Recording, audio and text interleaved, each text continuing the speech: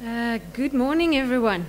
The talk I'm giving today is some feedback on the rosellinia one-year project we did. And I will be expanding a bit on the discussion to hopefully give you some more useful information on this pathogen. White root rot, as rosellinia is also known, is caused by a soil-borne fungus called Rosellinia necatrix. And it's been reported on fruit trees worldwide since the middle of the 19th century. It's been reported by Van der Merwe and Mathieu on apple and pears in the early 1970s, and it seems to have re-emerged in the last few years. Literature reports it from Ceres, Langkloof, Somerset West and Elgin, and from experience we know it's also found in the Kobokerveld.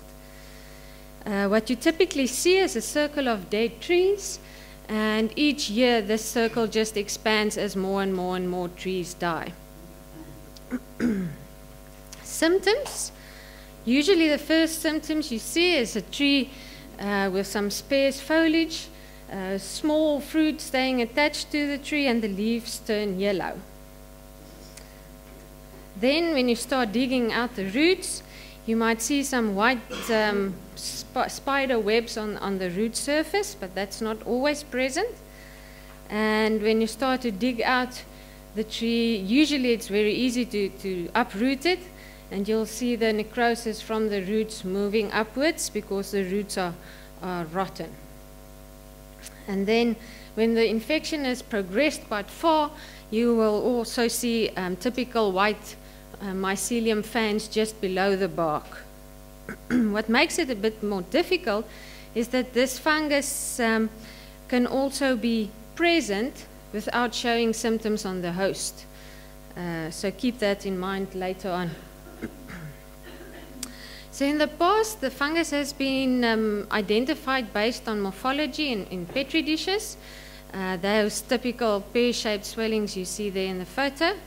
And that brought us to the aim of the study was to assess the current occurrence of rosellinia in the Western Cape, especially on apples, and then to confirm the identity with DNA sequencing. So what did we do? We sampled 13 apple farms in Villiersdorp, Elgin, Grabouw and Kobokerveld, as well as 4 nurseries during autumn and spring of 2013. We collected the symptomatic material, brought it to the lab, and did conventional isolations on potato, dextrose, agar. And that was the result. From the 13 farms, we made a positive identification on 5 farms in Grabouw, Elgin, and Villiersdorp. And you can see there different hosts, different root stocks, but where we found it, it was quite present in all the samples we took. At this stage, I must just make a note of caution. The fact that we found it only on 5 farms doesn't mean that the other farms were free of it. This is a fungus that's quite difficult to work with in the lab and to isolate. So it might be that some of the other farms were infected as well, but we couldn't isolate it from the material we collected.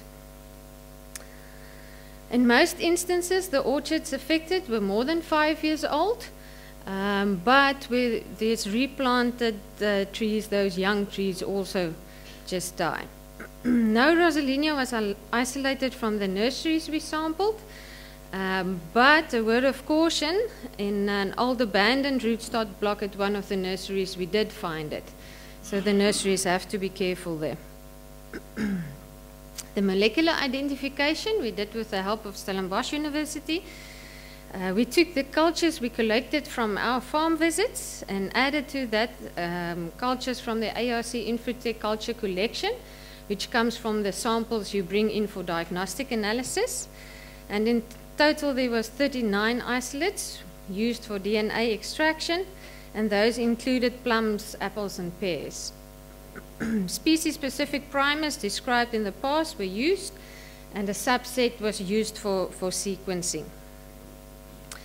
All 39 isolates were identified as rosellinia with very little genetic variation, and this is then the first time that this pathogen from fruit trees in South Africa were identified by means of molecular technique. Okay, so now if I can make a discussion a bit wider, that was the information on the project. The question I get on all the farms I visited, so why is it coming back? Why is it re-emerging? And from what I've seen, I can't give you a clear answer. From literature, there's mention that this fungus finds optimal conditions in soils rich in non-decomposed organic material, like in forests. And Perez Jimenez also states that the parasitic activity of this fungus is activated when there's slow decomposing organic material in the soil. So if I take that into consideration with the trend in industry that we want to include more organic matter into the soil, it might be an explanation of why it's re-emerging.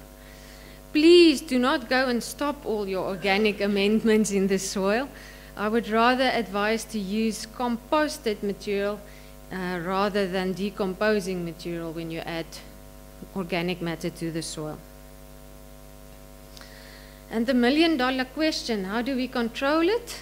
There's about 7 options, of which only 3 is applicable to the South African conditions. The first is to remove infected trees. The aim of that is to lower the inoculum level in the soil. Please do not just chop off the tree. That root staying behind in the soil is the ideal climate for the pathogen to increase its numbers. Fumigate the affected area. There I must also caution you that if there's any root material that stays behind from infected trees, the fumigation will also not be effective. The fumigant can't penetrate into the infected roots, so take out as much as possible of those infected roots before you fumigate. And like I said in the beginning, the tree can be infected without showing symptoms, so do not just remove the 3 symptomatic trees, rather remove a wider circle of trees that include non-symptomatic trees. Solarization is also an option to eradicate the soil of this pathogen. A word of caution is that it's only effective to a depth of 60 centimeters. So if there's infected roots deeper than that, the solarization treatment won't be effective. Then there's also a chemical registered in Australia and New Zealand called fluazinum. Unfortunately, it's not registered on any crop in South Africa, but it is registered on apples in those 2 other countries. Another option is mycoviruses. What happens is these viruses infect the fungus, and by doing so, it lowers the virulence of the fungus. Unfortunately, this is still lab work being done, and it's not in a packet at the co-op for you ready to buy. The other option, resistant rootstocks. There's been reports in literature that some of the wild apple species are resistant to this fungus, but there's still a long road to go. Like you know, there's many rootstocks that's been tested for Phytophthora resistance and for apple replant resistance, but none has been done on rosellinia, so there's still a long way to go before you can buy a rootstock with resistance to rosellinia. And then the last one I included for interest's sake is that heat. 35 degrees in the root zone for 3 days is enough to kill this pathogen. How you will get to 35 degrees at 60 odd centimeters below the ground, I do not know, but it's an option. Rosellinia can survive in the soil for many years, which means fallow is not a control option. It has many hosts, like I mentioned in the beginning, so crop rotation is also difficult. So yeah, your options are very limited. Oh, and that's my solution, planting apples in pots.